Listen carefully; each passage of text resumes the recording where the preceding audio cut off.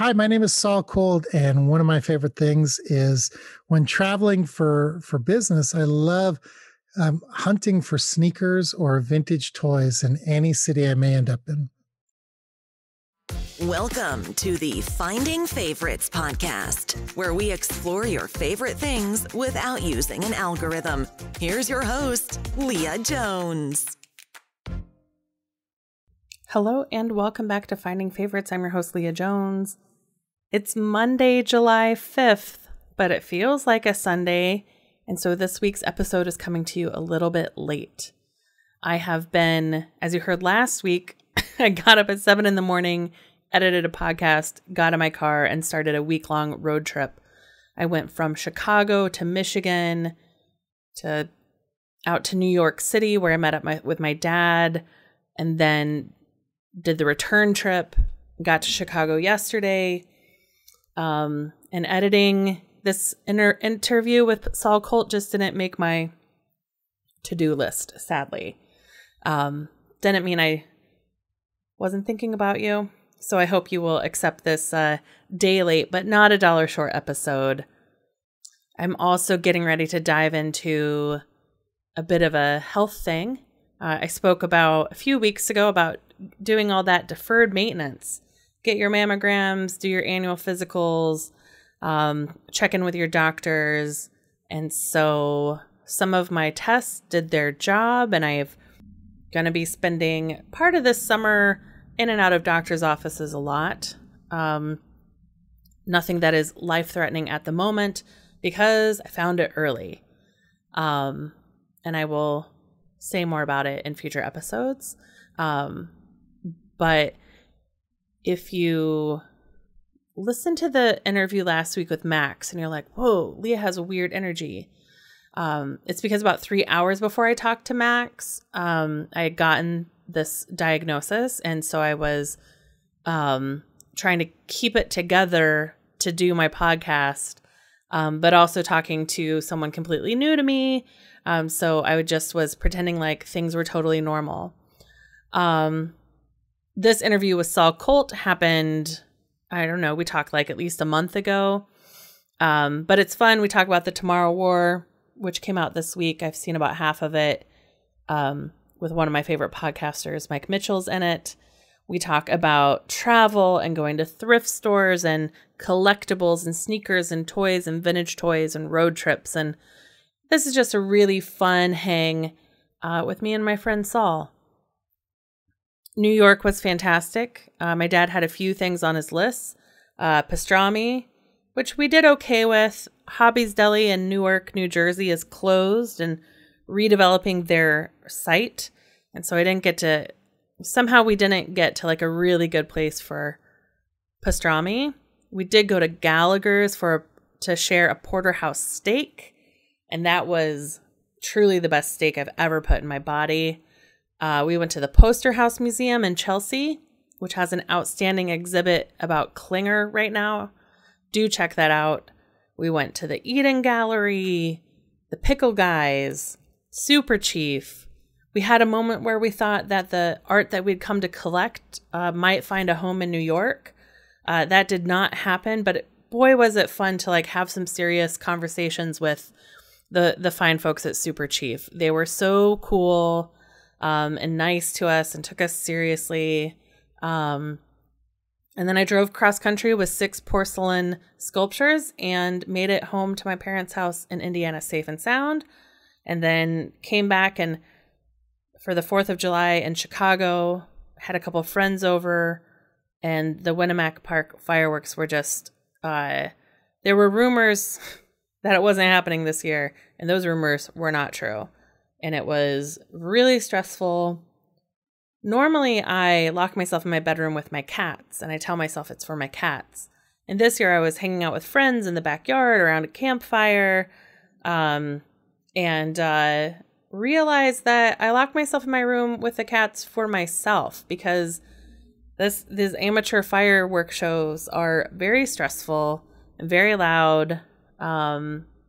They do at least wrap up pretty much at 11. That I appreciate, but boy, do they go on forever. So that's my story, and I'm sticking to it. Get those doctor's appointments scheduled, friends. We got through COVID. Some of us got through COVID. And we've got to put other health things in the front of mind. It's not just now avoiding catching COVID and spreading it. It is now about like everything else that's happening in your body. So go schedule a checkup, get your mammograms, get your EKGs, whatever your regular battery of tests are, and take care of yourself and keep enjoying your favorite things.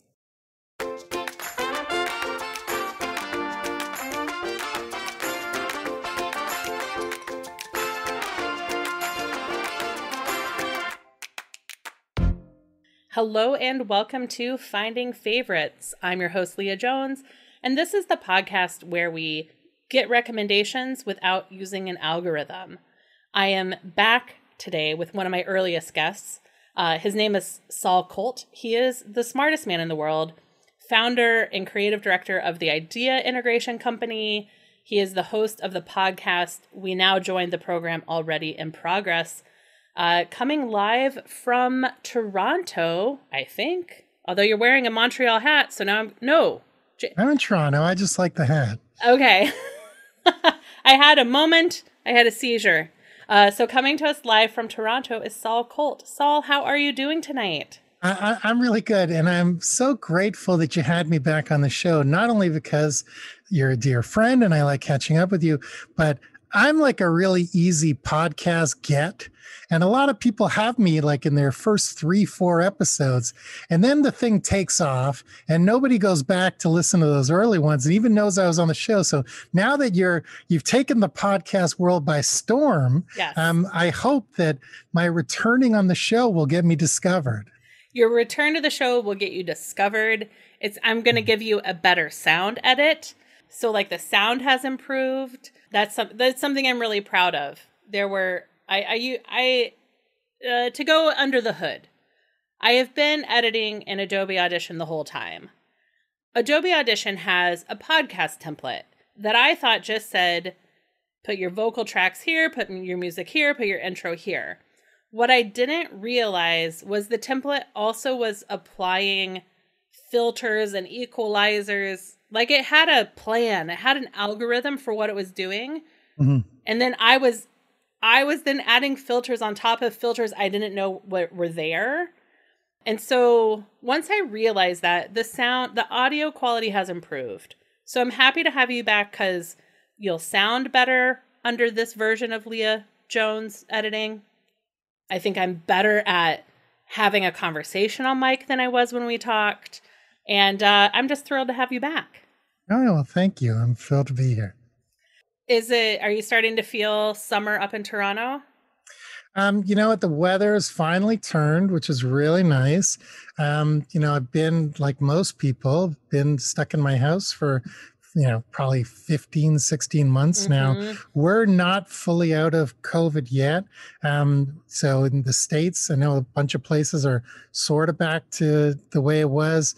We're still in kind of like a weird gray zone where the majority of Canadians have not had their second vaccination yet. I got mine 2 days ago and I had the nastiest reaction to it. I'm still sweating, running a low grade fever. So if I faint during our conversation, it's not you, it's my vaccination. But I will say, like, as much as I miss people and I miss traveling and I miss all the things we're going to talk about, I have, now that the weather's nice, and last summer I lived in my backyard.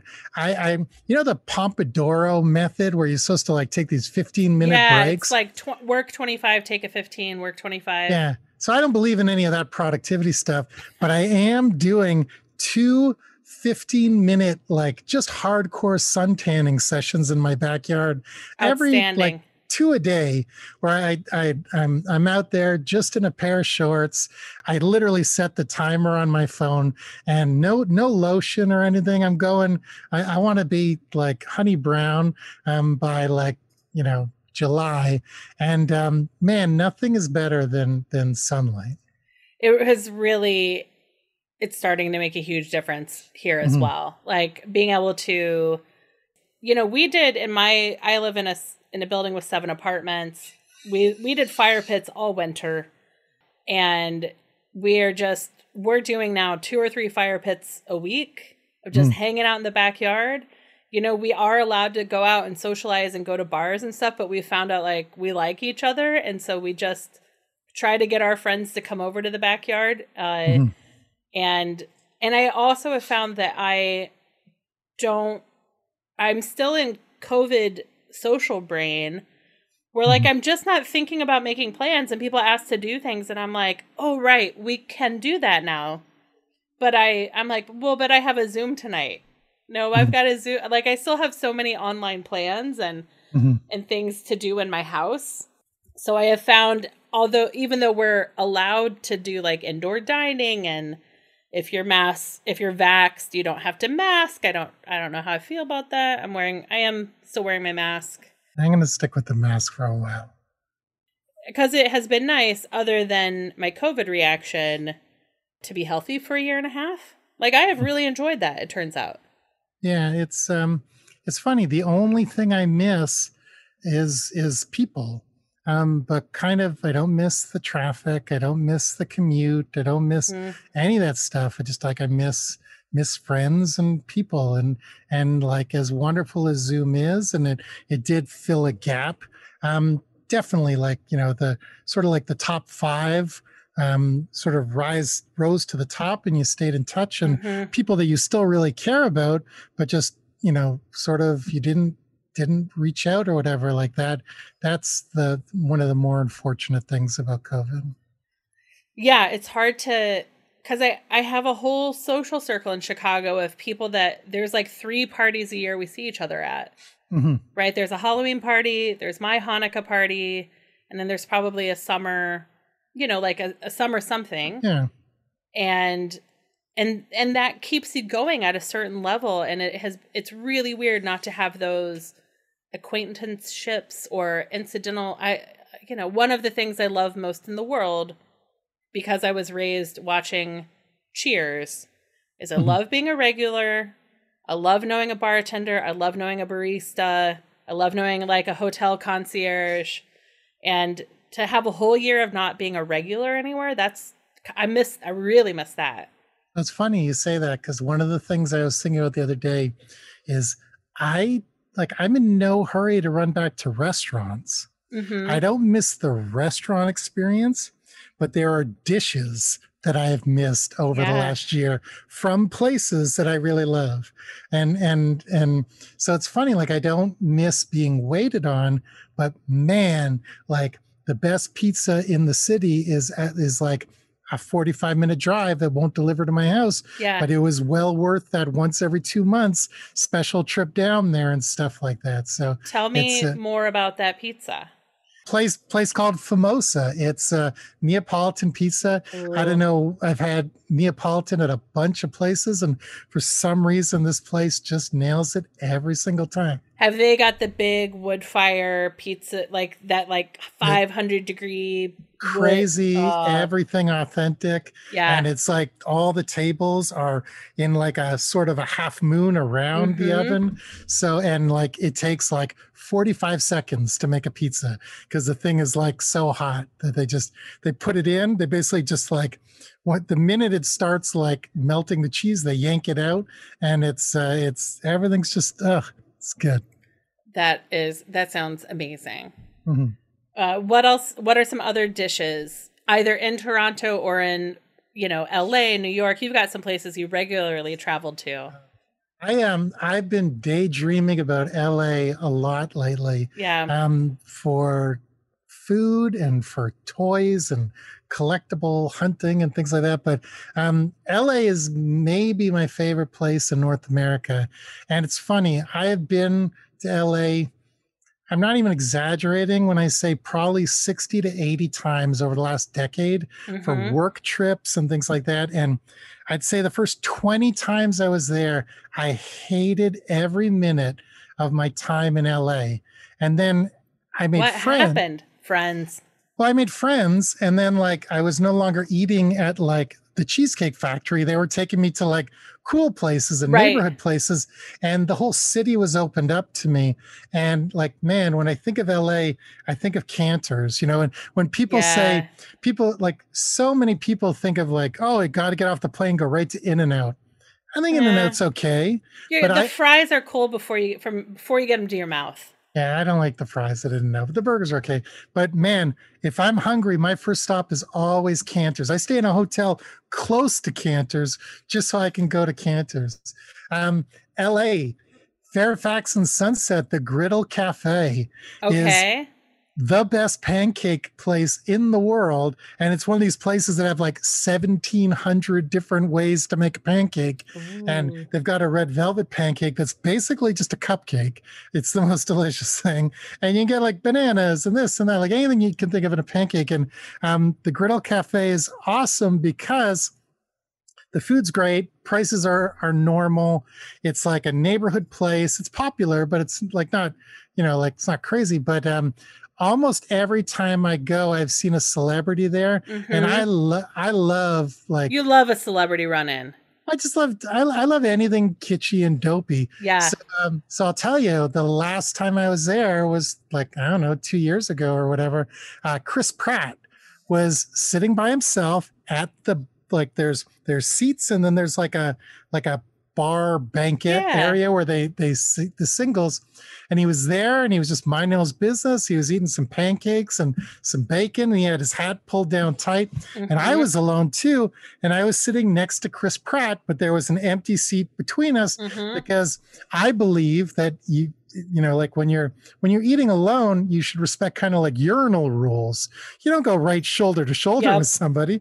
You give somebody a little space for them thing. And I didn't realize it was Chris Pratt until I sat down, and it was just really funny. Once I kind of realized it was Pratt, I didn't talk to him. I wanted to give him his space, but I tried to take like a sneaky selfie where both of us were in the frame, and he kind of noticed it as I was taking it, and he gave me like a little smirk for the picture, and then just went back to his food because he realized I probably wasn't going to kill him.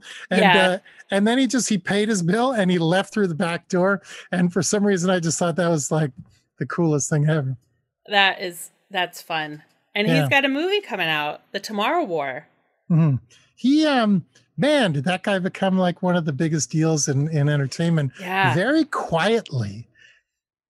Yeah, it was right like he became a Marvel superhero with thing with the raccoon.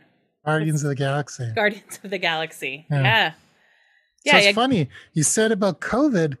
I for whatever reason, I had never seen Parks and Rec. And I burned through the Oh, whole series over COVID. yes. And it's funny. If you were to ask me now, I'd say that's maybe one of the best sitcoms ever made. But when I was watching it, the first two seasons didn't really connect with me. It And takes then them a while to get their wheels on. But once it clicked, man, did that thing click. And it was such a great show. But and once it worked, and I was all in. But for a while there, I was like, why does everybody think this thing is great? Like but I'm glad I watched it. Yeah, that's one where there are some stories you can read because eventually they realized the conflict doesn't have to be will they, won't they with the love stories. Mm-hmm. It doesn't like you can build tension and conflict without people being assholes and without it being a breakup constantly on the horizon. Mm-hmm. And once they decided that everyone was like genuinely good and Mm-hmm. the conflicts weren't going to be bad, they were going to be like ridiculous behavior. Mm-hmm. And there were going to be some, villains from the other town. But I think once they decided these are people who deeply love each other, and once they find their person, they deeply love that person. Mm-hmm. I think that's when it really caught fire. And one of the best finales of like a show I'd seen in a long time. Mm-hmm. I'll tell you I think one of the standout episodes to me, and not just because it hits a bunch of my favorite Indianapolis faves, but the bachelor party episode. I think it's one of the most beautiful depictions of male friendship on TV. Mm-hmm. Like I would agree. There's not a lot of, there's a lot more talk now about toxic masculinity and how do you combat that. And I think that episode of them like playing catch on the Colts field, going to St. Elmo's for steak, or trying to go to St. Elmo's for steaks. It's just, I think it's a beautiful like ode to male friendship. So, it's another great example of male friendship. And I don't know if this is even a popular show, but the show New Girl does such a wonderful job about male friendship. 4 guys, 1 girl living in a loft, but like they're always there for each other. I think every male character, at least at one point, is pretended to be gay to help the other one get out of some sort of situation. Yeah. They kiss each other, they hug each other. It's never weird. It's not, no one's like, I don't know. I think true male friendship doesn't get depicted very well, very often. Yeah. Yeah. I'm trying to think about, I think there was also, it was Adam Pally and Casey Wilson, the guy whose dad was on Mad TV. It was set in Chicago. Happy Endings. I never saw that. But there was it came up recently in something I was reading, and I just realized I'd never seen it. But it was good. It's good. It's like, I think it went 2 seasons, maybe 3. Mm-hmm. The writers were all from Chicago, but they were put on a soundstage that was a typical New York soundstage. Yeah. So I had some problems with the depiction of Chicago in the show, and I would tweet about it, and the writers were like, "Leah, come on, like that one of the guys gets a food truck that he cooks on, and like that's against the law in Chicago. You can have a food truck, but you have to serve food that you cooked off premise." Yeah. And they're always like there's people sitting on stoops, and like we don't have stoop culture in Chicago. We have decks. And so there was some of those details that I was like a little too hard on them for. But it's a really fun show. It's, kind of a modern Friends remix. Do you think they had your name on a piece of paper posted in the writer's room saying, "We've got to do it for Leah"? They were like, "At Chicago Leah. She gets us every time." Yes. Yeah. WW Chicago Leah. Yes. B. What would Chicago Leah complain about this week?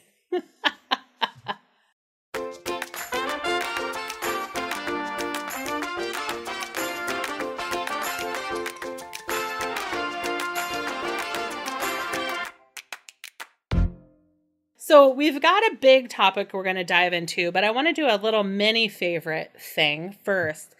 And that's part of how this got rescheduled was you mentioned online that you, during COVID, really found a lot of comfort and curiosity in cooking videos. Mm-hmm. So, oh my God. I don't know if you've ever heard of this thing, YouTube, but it's like a resource of almost anything you could imagine. I've always cooked, and I don't know if I was particularly good at it. I'd say I was a really, really good cook on like 5 dishes, and I had like 5 things that I could do kind of with like one arm tied behind my back. But like you're home and you can't go to restaurants, things. So I wanted to get better at stuff. So I started, just sort of casually watching some cooking videos. And the more I sort of did like, a deeper dive, I found people that I really liked, like their personalities and stuff and their interest groups. And so it's funny. I'd say 20 years ago or 10 years ago, I'm really bad with timelines, and I wish I knew where I was. I have every book I've ever read. I've never get rid of books. And I'm sitting in my office and I'm staring, no exaggeration. I've got a rack of there's probably 76 boxes. Yeah. So like, the last time I moved, I pack up all my books and I just never unpack them because I don't have space or shelving as much as I'd like. And the little bit of display area I have, I've just filled them up with new books. But in those book boxes somewhere, I was always fascinated with these books. I bought these books like a long time ago about, I forget they were called. It was like look-alike or like, I don't know. But anyways, it was like how to make Twinkies in your house and how to make like popular things like at home. Right. Like how do you do a P.F. Chang's lettuce wrap at home? Yeah, exactly. Yeah. And I always thought that was funny, but I never actually went through to do it. It was just more of like the fun of like reading the book. And so I started, doing some cooking things. And then I found on these two people that I really connected with on YouTube. A woman named Claire Saffitz. I hope I'm pronouncing her name correctly. She was on Bon Appetit, but she's no longer on Bon Appetit. And I understand there's some scandal and I didn't bother going down, but I like her as a person. I don't know what the whole story is with Bon Appetit, but her whole deal is she's this master pastry chef. And she would be like, okay, today I'm going to figure out how to make a Twix bar. But the reason I love her videos, besides the fact that her personality is like really like connects with me and she's charming and she's nice and she's fun, she does not know how to make what she's saying she's going to go out and make when she starts the video. So her videos are about 7 days worth of trial and error. And once she nails it, she gives you the final recipe at the end. But it's literally like she throws everything out. Like she's like, that didn't work. Like she's reverse engineering it in real time. She's cutting the thing in half and she's saying, okay, the cookie, she'll make a cookie and she says, needs more butter, throws them all out. Does it again, does it again. The chocolate didn't look right or it didn't set properly, throws them out, tries again. And like, she almost cries in every video. And you see how passionate she is about it and how she wants it to be perfect and how frustrating the entire process of making anything is. Right. Like it's a very, very human video as opposed to a lot of these videos where it's like, best foot forward. I'm the expert. I know what I'm doing. She's the expert because she figures it out. But it's literally like, okay, today we're going to make, Reese's peanut butter cups. And she just gets a bunch of Reese's peanut butter cups and figures it out. Like, obviously she's trained. She knows how to do this. But, so she's looking at it. She's tasting it. She's like examining it and then backing her way into it. But it may take her 6 times to get the filling correct or 4 times of that. And there's something I really connect with because who hasn't kind of like, figured stuff out on the job or, sort of like, talked about something that maybe they didn't know everything about.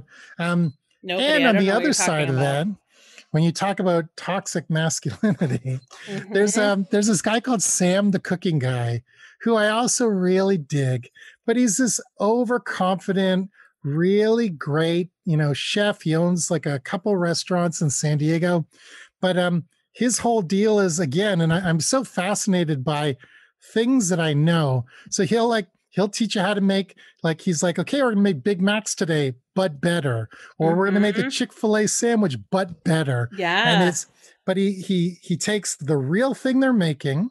And the thing that he won me over is he made filet of fish, McDonald's filet of fish, which I think is the best thing on the menu. It is top 2 things. Yeah. Absolutely, yeah. And he made this filet of fish, but he made it with like Japanese panko, and he made like a different sort of sauce, and he showed you how to make the buns, like the steamed buns. And it's like, I haven't done it yet at home, but that is literally the number one thing I want to make like as soon as possible.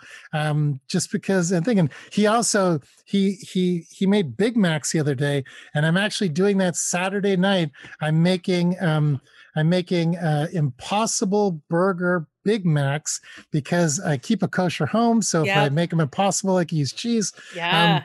but I'm literally so excited to make these dopey Big Macs because like I always thought that Big Mac sauce was just like Thousand Island dressing and like I don't know, cucumbers or pickles, but there's like he breaks it down and it's like this whole thing, and I'm excited. So these people have inspired me to try dopey stuff that Yeah. just like, I don't know, just might as well do these things while I have no social life. That sounds delicious. Mhm. Because Burger King they do now like the Impossible Whopper, Mhm. which I think has been a really good way to introduce people. Because now that I've had the Impossible Whopper, I'm like, okay, this is a reasonable facsimile of a burger to me. And my nephew moved in with me this summer, and he's vegan. So like, could we get some Impossible burgers and like do some fun, like a barbecue where like we're actually both eating the same thing? And it really opens the door to that. So I tried the Impossible stuff and I tried Beyond. And it was mostly just so I could have like cheese on tacos and things like that. Um, and you know, like they're both fine. For some reason, I think the Impossible, in my opinion, and it's all subjective, Yep. is just a little bit better because for whatever reason, and I have no data behind it. It is all just me BSing, but it just like the Impossible for some reason stays like as a burger better. So I think like I'm just like it texture and perception and everything is so much of the experience, Right. that it makes it feel more real and stuff. Yeah. Well, cool. Well, hopefully you will post some photographs of your successful Big Mac outing on Instagram. I will. Good. Hey, check it out on Saturday.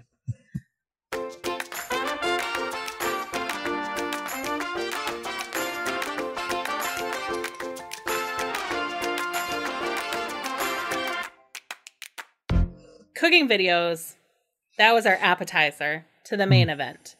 Mhm. And so Saul sent me a number of ideas, essentially ensuring that he comes back every season of the show because Yes. he is someone who has a lot of favorite things that go deep and are really interesting. But tonight we are talking about traveling and searching for collectibles while traveling.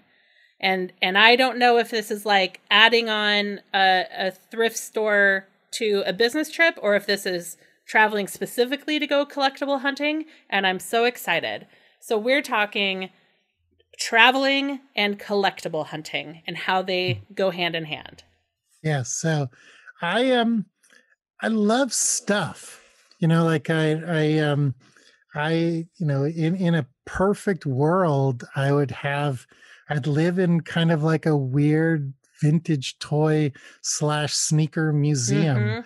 I don't I have stuff that isn't displayed, and I'm modest in what I do display because I just whatever. But I love the thrill of the hunt. So I collect sneakers, and I love looking at. I collect sneakers, art, and toys, and part of the fun of all of that stuff is just finding it. You know, it's almost like it's kind of like dating. You know, once you're there, it's almost not as fun as the chase. But I before COVID, I was in the very fortunate position that I traveled, you know, 2 times a month for work. And I would tend to go back to the same places. I spent a lot of time in Los Angeles, a lot of time in New York. But, you know, every now and then I'd pop up in Chicago or be in Portland, Oregon or Minneapolis and stuff like that. And I work very hard during the day. And, you know, at night, I would either, you know, try to grab dinner with a friend, which I've done with you a few times in Chicago, or, you know, maybe, you know, try your luck on Tinder, something like that. But if all of that strikes out, I would just go like wander the streets and look for like stuff or whatever. And I would also always book 1 day extra at the end of my trip to go just like, you know, explore cities. Cause you know, even though it's funny because I used to always say to myself, every trip, I'm going to just like treat it like I may never get back here again, never take anything for Mm-hmm. granted. And then COVID hits and like, who knows, what happens. So it's just kind of ironic and whatever. But, it's like, I would rent a car and drive 2 hours to see something really cool or to see like something rare or unusual. So, we talked about Los Angeles. Man, Los Angeles, if you guys are ever in Los Angeles and you like vintage toys, and what I mean by vintage toys, the stuff that I really love, I love the Adam West Batman show. Mm-hmm. I will buy anything that's associated with the show. I love Pee Wee Herman stuff. I love the original Ghostbusters stuff. What else? So you lean August. in your toy hunting Mhm. heavy into nostalgia for your Oh, childhood media.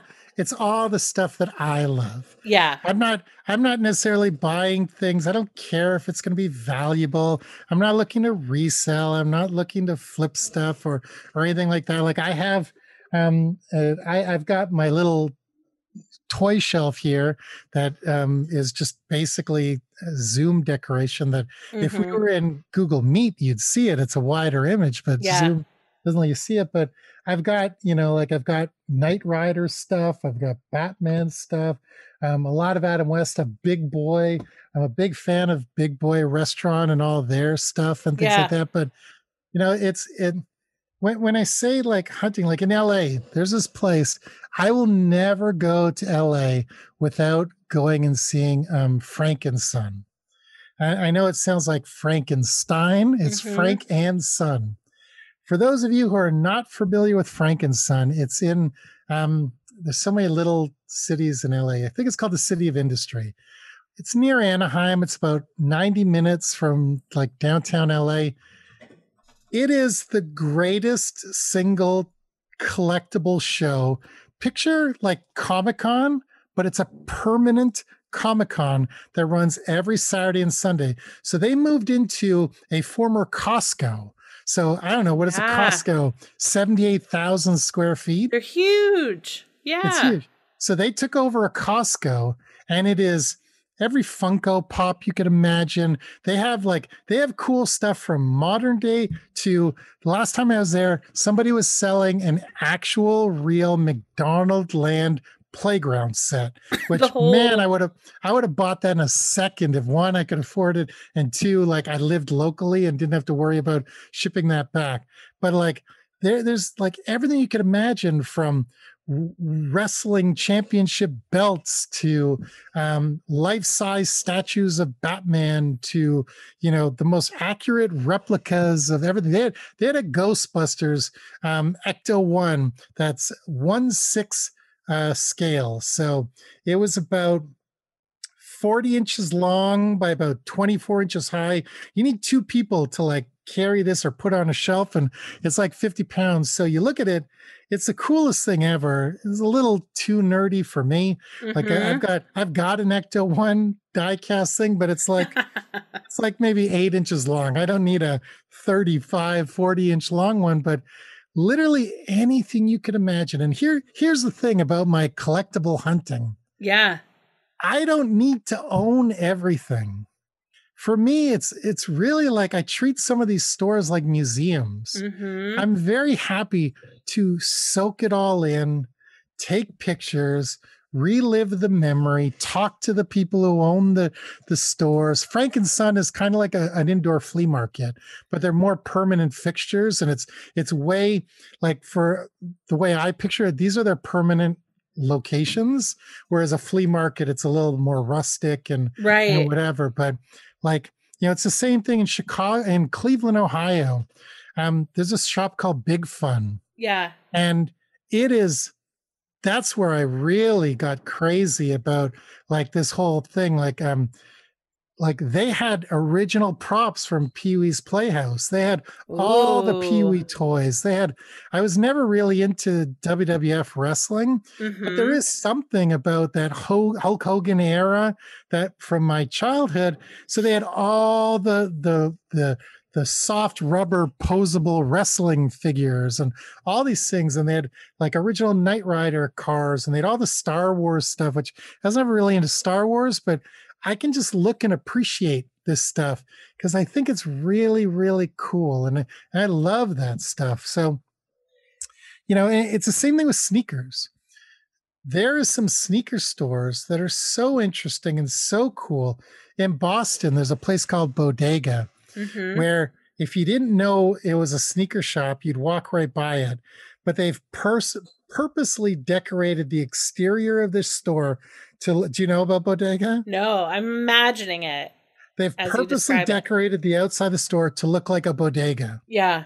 But it's dirty and disgusting and gross. So you would never go in. You would never go in. You open the door and it is disgusting inside. Never cleaned the floors, nothing.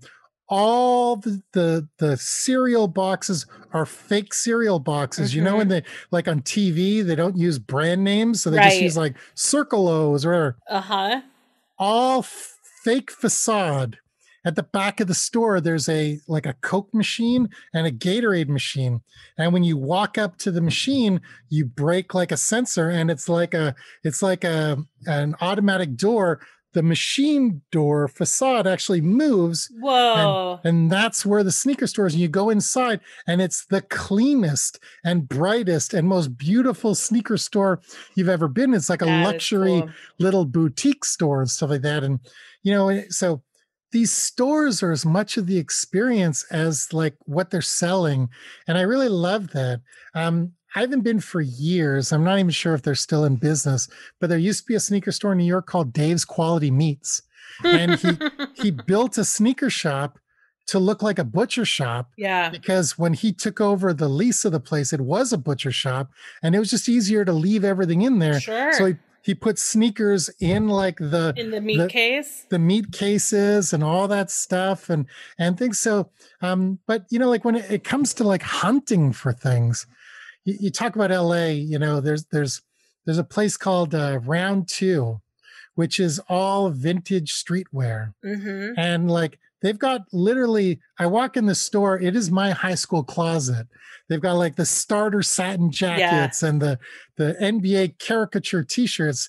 The only difference is like the t-shirt that I bought for $15 now at that time, like 75. It's like 7,500 or a buck and a quarter. Ooh. And it's like been worn and washed 8,000 times. Right. And it's like gross. And it's funny. I love vintage toys. I'm weird about vintage clothing. I don't ever buy it, but I like looking at it. Yeah. Nike has got their like Nike throwback stuff that they're putting out right now. I'm not a Nike. I don't follow them, but I have never, this is the first time I've walked through a Nike section and I kept stopping and I was like, ooh, what are those?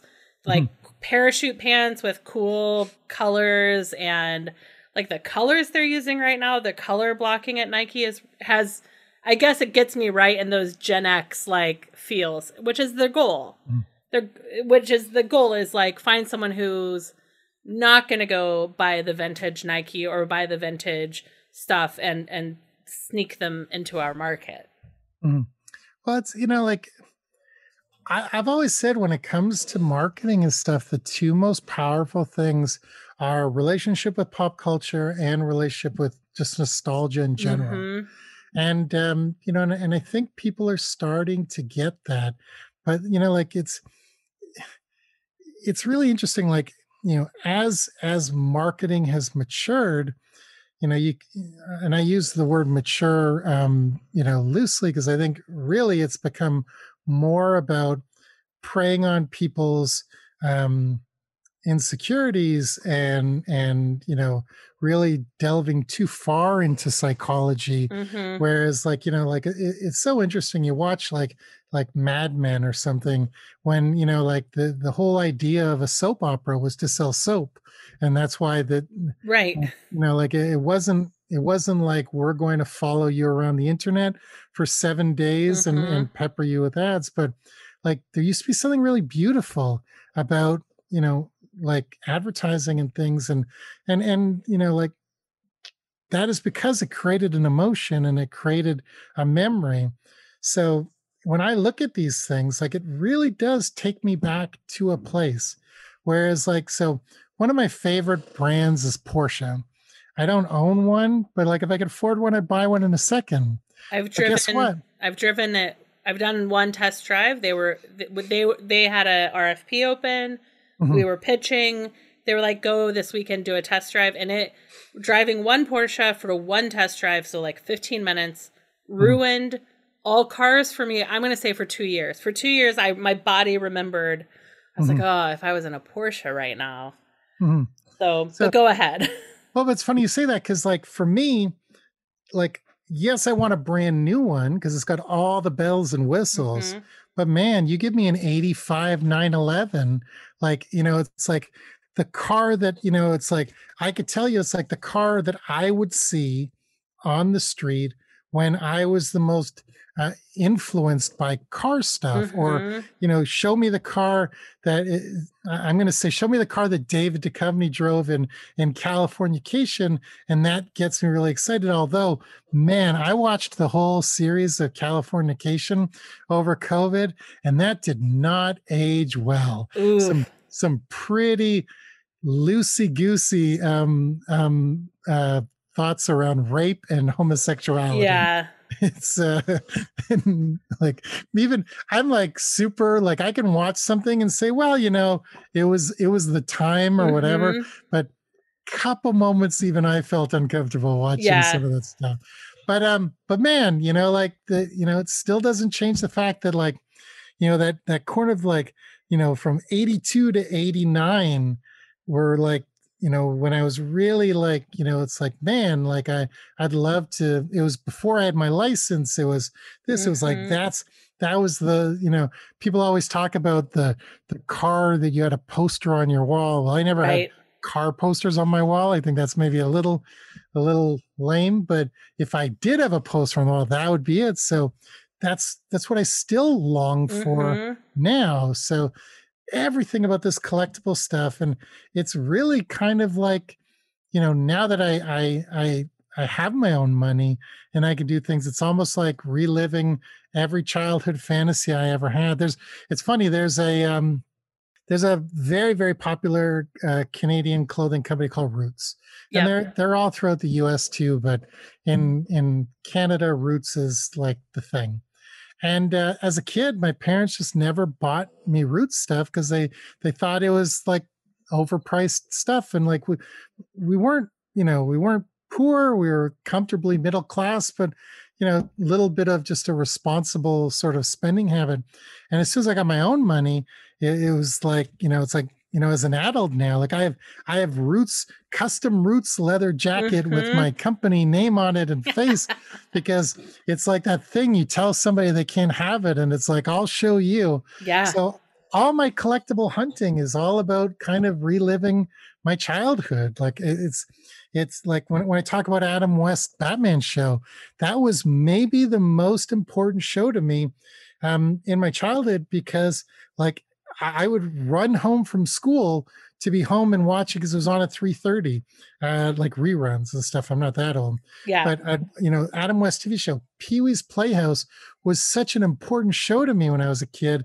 And Pee-wee is still like, I still admire everything about that. And Knight Rider and all these things. Like I'm a grown person, but all my favorite things are from a very, very specific time in my life. Yeah. And I don't think that's so unusual, but it's like, even like my favorite movie is Fletch, and that's like right around that same time, and all these things. And it's funny to see how, like, one sort of like decade or half a decade can really form everything, for the rest of your life, as far as like what you dig and what you don't dig.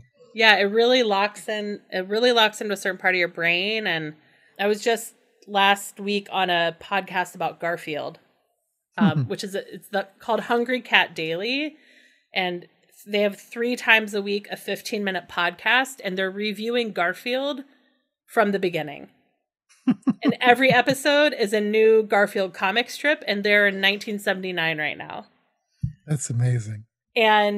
But I was looking at Garfield folders and fact checking myself about what were the cartoons that were on after school, and Garfield and Heathcliff, and it really, just like looking at a few folders available on eBay, I was like remembering people I went to school with, like the door of Garfield like opened up a bunch of elementary and junior high memories. And I love that about that sort of stuff. So two things. One, basically you're saying my obsession with all these collectible stuff from a certain time period is I'm trying to relive the only time in my life I was happy.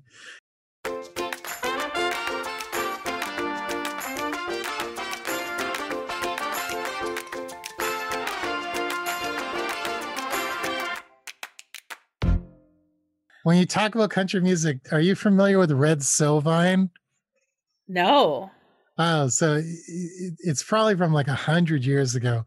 Red Sovine was like this like 80-year-old white dude when I heard him. Yeah. And I heard him like 50 years ago. My dad used to listen to it. And it's just this like twangy guitar. And he would tell these like 19-minute long stories and call it a song. And there's two songs.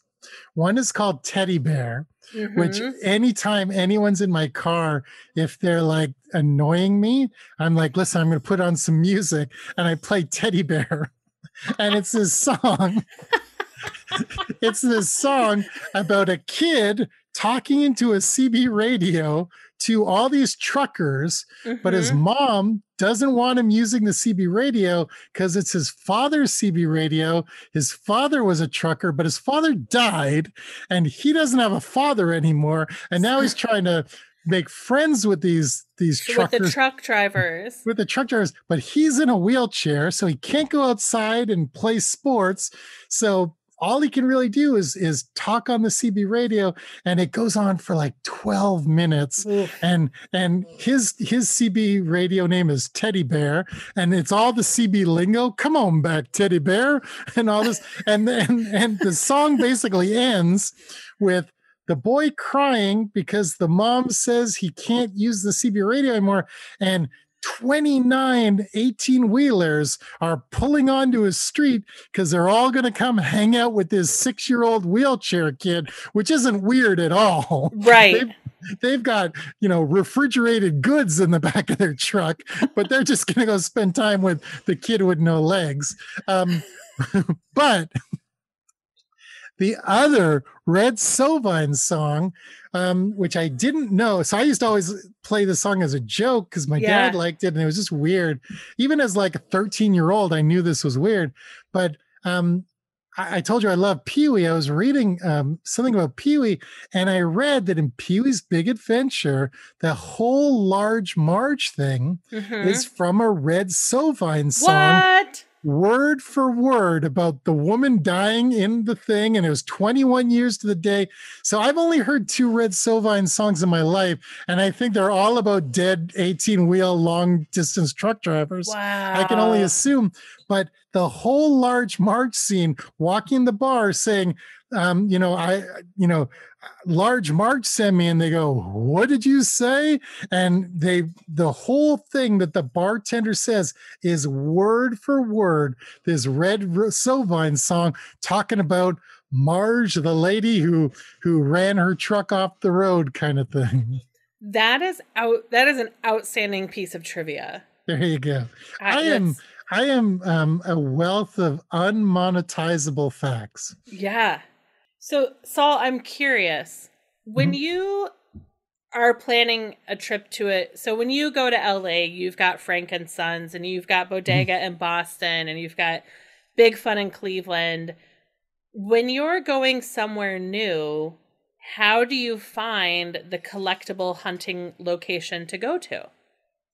So I do like, lazy searches of like best sneaker shops, best vintage toy, stuff like that. But they usually don't turn up everything, anything really interesting.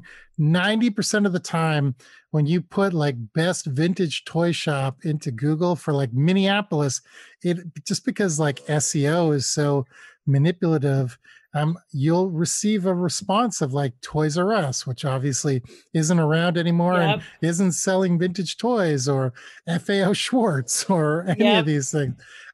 Sort of like he who has the gold, makes the rules, sort of thing. But I'll ask people on Facebook. I'll ping friends in the area.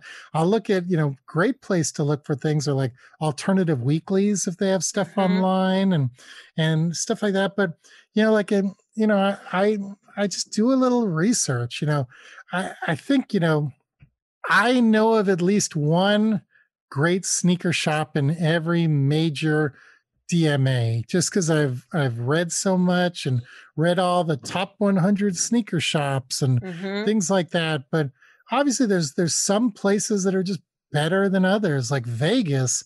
Everyone thinks of Vegas for gambling and strippers Yeah. and whatever, but Vegas has amazing vintage toy stores. Like pretty much anywhere where the city is based around the concept of like disposable income, like LA or whatever. Okay. You'll find all this great stuff, and like the other great place, flea markets. Oh my God, the Pasadena flea market, or San Francisco has an amazing flea market. I love flea markets. Like I said, I don't have to buy. I don't need to come home with the stuff. It's almost enough for me to just appreciate it and like see like the things and stuff like that. If something's really cool, I will buy it, but like I feel kind of guilty buying stuff just to put it somewhere and not display it and Yeah. and things like that. But like I just like seeing the stuff. So like that's sometimes enough for me. Yeah. Because I do know you as a sneakerhead. And because often when we see each other at conferences, you have had a pair of sneakers customized for the trip. No, not for the trip, but just like I'll maybe like keep them under wraps for a little while until people can see them. Yeah. So how do you go? Do you have like do you have some go-to people when you're personalizing sneakers like that, or how does that happen? One of the greatest sneaker customizers in the world, in my opinion. He's made a bunch of shoes for me. His name is Elam Bowman, but he goes by Eccentric Artistry, and it's spelled, because I don't think this is how you spell eccentric, ECENTRIK Artistry. And let's see if he has a website. Eccentric One. Ooh. But Elam, really, really nice guy, super talented sneaker customizer. He does everything by hand. He does a lot of like animal prints and abstract design, but you give him an idea, he'll run with it. He's made me houndstooth shoes where he hand drew every houndstooth. He made me a pair of Pantone shoes where there's, I don't know, 72 different color blocks on the shoe, all different shades. Just like a really, really good guy and very talented, sneaker customizer. And like customizing sneakers is a real art form because it's not just like getting a plain white pair of shoes and painting them. It's about stripping the wax off them so the paint will stick. It's about treating them afterwards. So like his shoes are basically waterproof when he's finished with them. I've had a pair for a decade. They haven't faded. They haven't like anything like his. The guy is a real master at what he does. How did you come across him? Word of mouth in the sneaker world, or? So one thing about me, and I don't know if this has become apparent from our conversation, but like I go out of my way to meet people that I really like. So like I wouldn't get on a plane just to go meet him. But like he was in Philadelphia, I was in Philadelphia. So we had dinner. And he moved to New York. I was in New York all the time. So like we've probably had dinner 5 or 6 times. Yeah. Like I wouldn't say we're like super close friends. I'm certainly not the guy who's going to call if he needs, help with an immediate problem or something like that. But like he is a friend and like somebody who like I would do stuff for and try to help and things like that. And it's like I've sort of made a like that kind of my mission. Like I said, before COVID, I was lucky enough to have, the ability to travel for work Mhm. and be all these different places. So, it's important to go out and meet people, because if you're not hunting for collectibles, you're sitting in your hotel room doing nothing. Yep. No, I think you do. You go out of your way. You're really loyal, and you go out of your way to like maintain relationships with people, which everybody doesn't do. Well, it's hard, but it's important. Yeah. As your second shot kicks in and travel comes on your horizon again. Hmm. Are there some toys, some collectibles that you know about that you haven't seen in person yet that are like on your list in the next few years to try, and that you hope, when you head out, like what are some things that you hope you see as you get back into flea markets and collectible shops? So, I don't know if you know these things called bear bricks. They're like No. they're these like Japanese like vinyl toys that they they use like pop culture figures. So there's like Mm-hmm. Batman and Superman and Mickey Mouse and SpongeBob, and they're these like weird, crude looking vinyl toys, and they come in three sizes. So one's like 2 inches, one's like 12-inch, and one's like almost 30 inches high. I was never really like into them because like they just didn't click with me. Mm-hmm. And I started reading more and more about them over COVID. I don't have any. I don't know if I've ever seen one in person. I probably have, and just they weren't important to me, so I never made a big deal about them. But these things go for like $4,000, $5,000. I've seen some for $30,000, and What? and I don't get it. So I have no desire to go out and buy one, but I kind of want to talk to people about them and find out what the deal is. Yeah. Like they're cool, but like I don't get spending $30,000 for like a vinyl toy. So Is this yeah, it? yeah. Yeah. Okay. So like they're cool, but like that's a lot of money. So I kind of want to have like a real intellectual conversation about somebody about the phenomenon, because I'm probably more fascinated about the phenomenon than I am about the actual toy. Yeah. I have seen them like on Instagram, and in my head they were like all riffs on Keith Haring. For Mhm. some reason I saw those and I thought they were like a Keith Haring derivative, So they but they're actually not.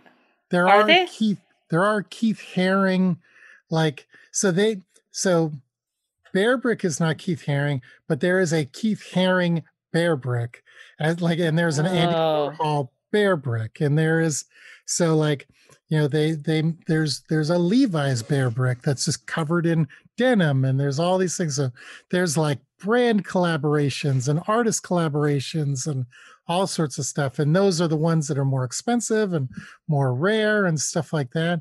But like and I'm sure there's people who think paying $600 for a pair of shoes is ridiculous. I just like I'd love to sort of get into the mind of somebody who's into this, because obviously you have to be pretty wealthy and stuff like that. But like on eBay, like I was just playing around with eBay, and there's an auction right now that's over $100,000 for a collection of like six of these, and it just seems like a crazy amount of money. Okay, so Bear Bricks are on, and I'm going to link to some of this stuff so that people can see it as well. So seeing some Bear Bricks in person, that's on the list. Is there anything from Adam West's Batman or the Pee Wee Herman show? Or is there any of that, any of those collectibles that you're still hoping to run into in the wild? I'd like it if you were to say where's the first place that I would go, like it would be Frankensons. Like it's just every time I go, I'm literally blown away by something. Like it's just, it is, it's like Disneyland for this sort of stuff. Like it's the most Mm-hmm. wonderful, magical place in the world. Like Great. anything, any time period, anything that you're into, there is something for you. Like it's from Hello Kitty to, like not Hello Kitty. I don't know. But it's like To whatever the literally, opposite of Hello Kitty is. yeah, but like Yeah. it's literally like there's, if there was ever like something for anybody as long as you're mildly interested in this sort of stuff. Yeah. And it's like a museum. It's just it's wonderful. It looks It pretty fantastic. I've been let go. Spidey, let go. You're fine. Let go. I was looking at some pictures doing a Google image search, and it looks like those stalls are filled to the brim and really diverse in what they're selling. And it's like, like when you think of like, rare toys and stuff, there's a lot of things there that you could only get in Japan, or you could only Mm-hmm. get so I like Funko Pops. I Yep. wouldn't say like I collect them, I like them. Yeah. And the last time I was there, I saw a Funko Pop for $1,000. So I asked the guy, what makes it so valuable? Like for me, I love talking to people, and I love hearing, like, it's almost like I'm as interested in the story behind things Mm-hmm. as the thing. So the Funko Pop was a Jollibee. Do you know Yeah, it's a the Filipino Filipino fast chicken? food. And Yeah. yeah, so it was a Jollibee B Funko Pop that was only available in Jollibee stores in the Philippines. Even though Jollibee is like global, this one was only available in the Philippines. Okay. And the guy said he had 10 of them, and 9 flew off the shelf in the first day. And like, it's like thing like people, there's literally something for everybody. Yeah. Mhm. Ah. Surely you have pitched this idea to Netflix or someone, right? Where you host a show interviewing people that sell collectibles? So I did pitch a not to Netflix, but I've pitched 2 TV shows in my life, and Yeah. one got to almost a pilot stage, and then Okay. all the money fell out of it, and the other one just nothing ever happened. But the first show was called "It's Saul or Nothing," Mm-hmm. and it was kind of like because I do like marketing stunts for a living, we were going to basically find a small mom and pop store that, like, the premise was, if Coca-Cola shut down Times Square to make this crazy spectacle stunt, it'd be cool, but you'd be like, oh, it's Coke, like you sort of Yeah. expected. But what if a small regional mom and pop shop shut down Times Square? Yeah. You'd be like, wow, that's the craziest thing I've ever seen. So we were going to do these big scale marketing stunts for small brands, and like the show would follow you through the idea creation, the execution, and the results at the end of it. Mm-hmm. And that was the one that got close, and got no money out of it, but at least I learned that making a TV show is awful. And the one that I didn't never went anywhere was kind of what we're talking about. It was going to be me taking you to like places like Bodega, like hole in the wall stores Mm-hmm. that deserve like a little extra shine, Yeah. and stuff like that. And kind of like support Main Street, but no one found that one interesting. Man, I think Main Street with Saul Colt would be so fun. Or, like what are they called? They're not thrift fairs, they're fair markets. They're market. What's it called? The Sunday flea market. Flea markets, yes. Man, my brain tonight, Saul, is just like because I think there is something really fun to that. How long has Antiques Roadshow been on the air? Yeah, and Right? Like we're interested in the stories of people and their stuff, but I think the seller I still think there's something interesting there. So, Well, but you think about it, when you look at Shark Tank, mhm. it's like, I don't know if there's 4 pitches per episode. 3 of them, somebody cries. Yeah. And it's always like, well, my dad died recently, and this is why we're doing it. Mhm. When you look at America's Got Talent, it's those interstitials that hook you. It's Yeah. like, well, I grew up on a farm and we only had spoons to play with, and Mhm. that's how I learned to be a magician. Like it's without the story, and I know storytelling has become like this buzzword for marketing and stuff like that, Mhm. but like without stories, like nothing's that interesting. Yeah. It's like the whole idea of, we talked about Porsche earlier.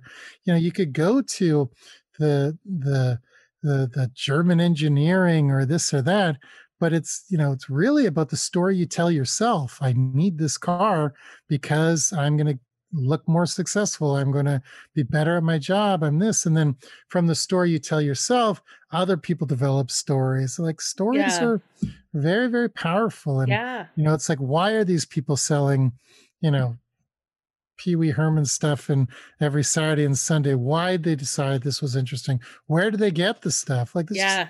I love all this stuff. Like it's like, it's so ingrained in who we are as humans. The first time I was on the show, we talked about, my love of Late Night with David Letterman and Mhm. thing. And it's like I could tell you, and I did tell you, I liked this band because I found them here. And Mhm. I like this person because I saw them here. It's the same thing with all this collectible stuff. Right. You talked about the Garfield thing. I can probably tell you exactly what was going on in my life at every like sort of turning point for each of these 4 or 5 buckets of things that I'm most like fascinated by. Right. And like I just don't want to let it go and stuff like that. It's like, it's like every amazing relationship you've had, Mhm. you don't want to let it go. And like these Pee Wee Herman was my friend when I Yeah. was like 9 years old. It's Yeah. like Knight Rider was my, friend and stuff like that. So I don't think people really give enough credit to how important, like, fictional characters are to our mental upbringing, our emotional Yeah. well-being. Yeah. But also, when you think about specifically fictional characters, that then they become shorthand and touch points for people of the same generation, Mhm. right? Well, Saul, this has been a delight, as I knew it would be. Where can people find you online? What would you like them to, how would you like people to find you or listen to you? Or what would you like to promote? I'm, I'm Saul Colt, SAULCOLT, no spaces, pretty much everywhere on the internet. You can find me. I do have my own podcast, which I've been really, really lax on putting out new episodes. I'm not as good as Leah about keeping a schedule. But basically, my show, it's called, we now join the program already in progress. It's just kind of like a long form interview with people I admire. It's just a reason for me to reach out to people. I interview kind of like, entertainment people, business people, artists, designers. I do have 2 episodes that I need to put up that I've been sitting on for a while, but I have Jackie the Joke Man Martling from the Howard Stern Show, who Cool. is a really fun episode because Jackie is fun. And my first returning guest was Tim Stack, who is I know a, that name. a character actor, groundlings performer. Yes. He had a show called Son of the Beach, and as well as Nightstand with Dick Dietrich, which again, a really, really important show for me in my high school years. It was basically a satire of the Jerry Springer Show, where it was all improv, and they made it even more outrageous than Springer could have been. But Tim Stack he's been in Curb Your Enthusiasm. He's been in Alf. He's been in Golden Girls. He's, working character actor for 40 years or so, but really just a wonderful guy, and writer on shows like Raising Hope and My Name is Earl and all sorts of things. So Tim is somebody, funny, somebody who I just admired forever from watching him on TV. And I wrote him an email and asked if he'd come on my podcast, because that was literally the basis of my podcast, was to give me a reason to reach out to people who had no reason to talk to me. And we kind of become like email buddies. And I love it. And he's been on the show twice, and very, very kind to me and very nice, and just a really wonderful person. So I will get around to posting those 2 episodes. I don't know, hopefully this week. They're all edited. I just need to literally like put them in, which I don't know why I haven't yet. Sometimes sometimes my episodes are released at midnight on Sunday, like at the beginning of Sunday. My goal is by 5 p.m. on Sunday they come out, but there was one week where like I missed it, and then I was like, well, it could be one day late, and then I was like, or it could just, so I've missed 1 week this year where I just like couldn't get it together. But it can be hard to keep up with, and it is something that, like, as the world continues to reopen, that I'm going to have to be very dedicated about continuing to make time to do. Well, here's the thing. Putting a podcast up every week isn't hard. Putting a good podcast up every week is hard. Great. Well, Saul, this has been wonderful. And thank you so much for joining me. It was my pleasure. Thank you for listening to Finding Favorites with Leah Jones. Please make sure to subscribe and drop us a 5-star review on iTunes. Now, go out and enjoy your favorite things.